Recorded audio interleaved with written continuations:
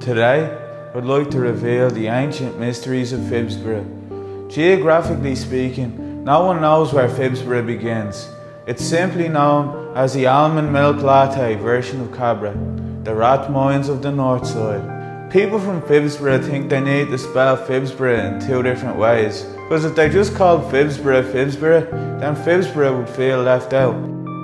The red bricks and mortar of Dalymount Park has weathered the storm of gentrification, all thanks to Barry Bowes, the unofficial manager of Bohemians Football Club. Barry has been a staunch advocate for keeping the spirit of old Phibsboro alive, back to a time when Phibsboro was about community and togetherness. Dalymount Park, a time capsule of what Phibsboro used to be, before it turned into a giant slice of avocado toast. The annual Fizz Fest has been baffling Phibsborians for centuries. We've all seen the posters go up, but why has no one ever been there? Where is it?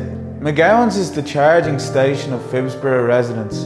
This is where they drunkenly mingle with Glasnevians and Drumcondrians, while making sure the Broadstone and Cabra heads get stopped at the door because they're frightened of them. The Eddie Rockets in Phibsboro is the best Eddie Rockets in Ireland to charge your phone in, but only if you're in Phibsboro and there's no other Eddie Rockets to choose from. The McDonald's in Phibsboro barely has any food in it, because they're just pretending to be a McDonald's. It's really a top secret international space station powered by the pizza place next door.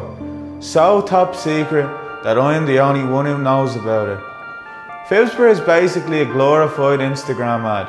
Phibsboro in Irish roughly translates to the eternal coffee shop. James Kavanagh is the king of Phibsboro. During the day, he lives inside the big Tesco, and at night time, he sleeps in his car, draped in a dry robe, surrounded by melting Yankee candles and his cat.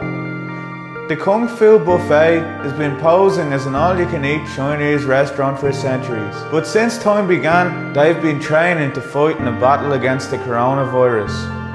In Time Out magazine, Phibsboro ranked as one of the coolest neighbourhoods in the world, because the world isn't actually that cool.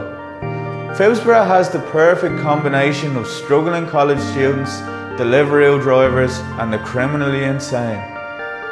The back page is home to the hipsters of Phibsboro. Everyone wonders what book the back page was taken from. Some believe it was ripped from the NCAD student manual. The back page has schizophrenia. It doesn't know if it's a restaurant, a sports bar, or a smoking area. All it's for sure is once you enter through their double doors, you won't leave without letting everyone know how confused you are. The back page has a magic spray doused around the entrance that blinds you if you're wearing a Bose jersey. No one knows what's inside Phibsboro Shopping Centre. This 1960s shopping complex is a glitch in the video game of Dublin 7. Every time you go deeper into the heart of this Phibsborian jungle, your journey restarts from your last checkpoint, Tesco. The local TDs promised every year that the centre would get a makeover, but instead, they accidentally passed legislation just before the ban to turn Phibsboro Shopping Centre into a co-living space. The only people who've ever said, "I'm going to Phibsboro Shopping Centre," are American tourists who've never been inside Phibsboro Shopping Centre and have no idea what's in store. The government decided to swallow up all the charity shops in the area and replace them with coffee kiosks to see if flat whites could cure homelessness. It turns out they can't, but now Phibsboro has the most productive homeless people in the country. Phibsboro is split into two camps, Old Phibsboro and New Phibsboro. Old Phibsboro are the residents who have lived there for generations, and New Phibsboro are the people who have migrated to the area due to a recommendation on a top 10 list on joe.ie. The end goal of New Phibsboro is to cordon off Old Phibsboro, bullying them into a small circle called Cabra. The hut is the only place in the world where Old Phibsboro and New Phibsboro actually coexist.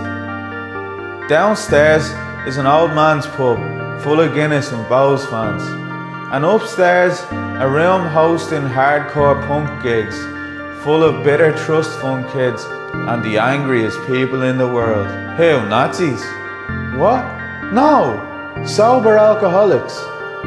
There's a small subsection of new Phibsboro that wants to become old Phibsboro, but they can only earn their stripes in the same way the rest of the old Phibsborians had to, by winning on the slot machines at Dr. Quirky's and then getting dragged out by the bouncer, kicking and screaming for hiding a pigeon in their coat. Back in 2018, whenever someone said, "Let's go to the canal," they meant Portobello.